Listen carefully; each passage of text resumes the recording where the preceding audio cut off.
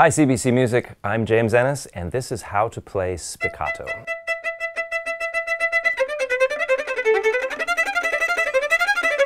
Spiccato is a stroke that is off the string, bouncing. Basically, you're thinking of starting from off the string and using the spring of the bow to bounce the bow. Now start slow like that, and you get that feeling of contact all the way from your fingers up through your hand when the bow strikes the string. Get faster, and you'll reach a point where you'll notice that the bow starts doing the work for you. It's always great to find something else to do the work for you. So when you get to a certain speed, feel it in your hand,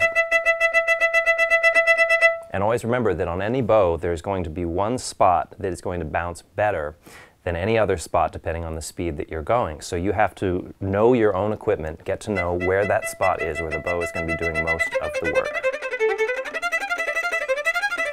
Thanks CBC, I'm James Ehnes, and that's how to play spiccato.